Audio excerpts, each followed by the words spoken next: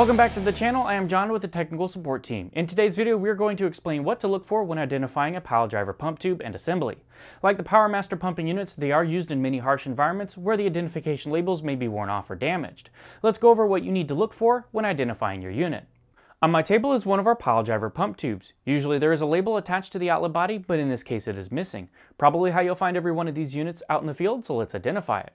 There are three distinguishing features to find. First is a visual difference in the pump tube to air motor mounting flange to narrow down series. These units are separated into the 2100, 2200, and 2300 series pump assemblies. If the air motor mount is rectangular in shape, it is either a 2100 or 2200 series unit, which mounts this type of air motor. The 2300 series is square and mounts this type of air motor.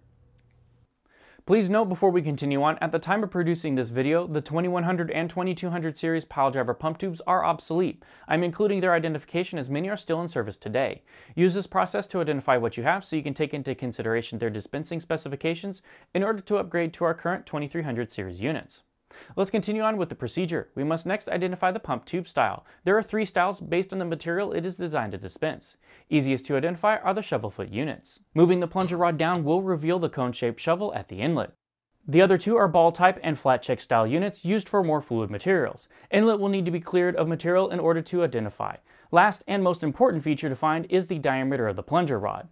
A pair of digital calipers is recommended to display decimal places. We have compiled these measurements in a guide located in the description below. The pump tube is just one part of the pump assembly. In order to obtain specifications like pumping ratio and dispensing pressure, the air motor needs to be identified as well. Quickest way is to measure across the cylinder to identify the size. It will be a rough measurement as the units are identified by the diameter of the internal piston. In this case, close is good enough. My 2200 series air motor example measures a bit over 4¼ inches, so this is an 82730 air motor. The 2300 series air motor measures just over 6 inches, making it the 84806 air motor. Additionally, some air motors used on the 2300 series pump assemblies may have an air brake attached to them. Make sure to identify if you have a standard or an air brake equipped motor, as the part numbers are different. So recapping on what was shown, we can narrow down this unit to a 2300 series pump tube, noting the square style air motor mounting flange. Unit has a cone-shaped shovel indicating shovel type pump for viscous materials, and our measurement on the plunger rod is around 1.625. Compile all these features together brings us to the conclusion there is an 84900 PileDriver pump tube sitting on my table.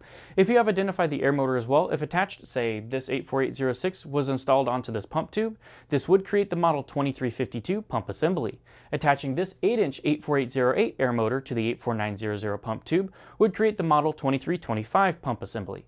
Having successfully identified this unit, we can now obtain the parts breakdowns and kits in order to repair the unit or find specifications needed to map out a new dispensing system.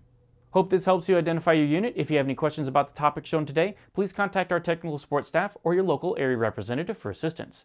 Thank you for watching, and we'll see you next time.